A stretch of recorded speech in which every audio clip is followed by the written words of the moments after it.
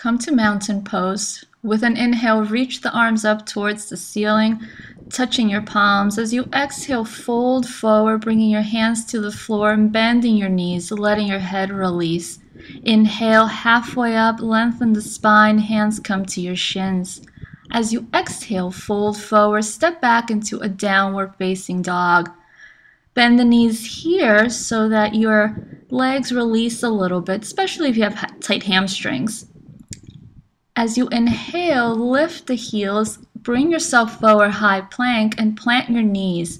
Inhale, and with an exhale, bend the elbows and bring yourself all the way down to the floor. As you inhale, come up into your low cobra.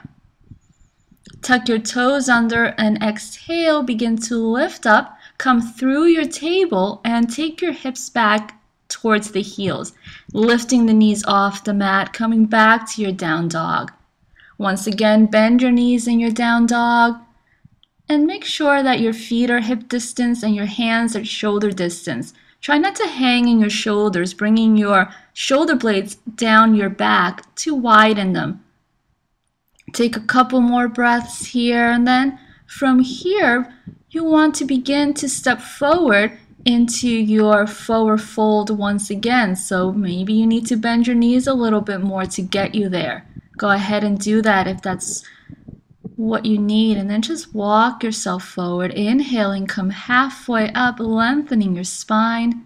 Exhale as you fold forward once again, bending the knees. And with an inhale, reverse swan dive. Bring your arms all the way out, opening, and touch your palms above your head. Exhale, the hands come back to center.